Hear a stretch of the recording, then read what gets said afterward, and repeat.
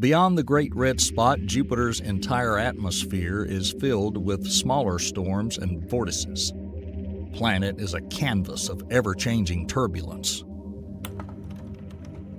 Along the belts, we find elongated white ovals, small anticyclones similar in nature to the Great Red Spot, but much smaller in size.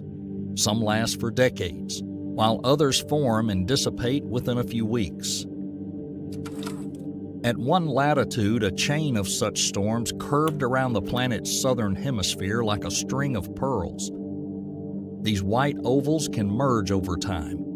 In 2000, 3 small ovals combine into a larger storm called Oval BA.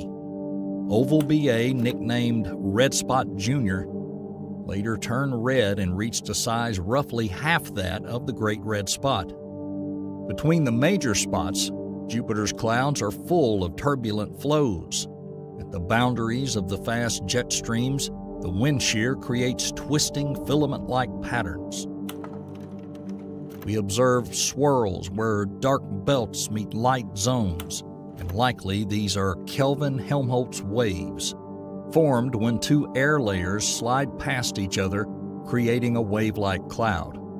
In some regions within the belts, small, dark barges drift by, while bright pop-up clouds resembling popcorn mark powerful convective thunderstorms rising up.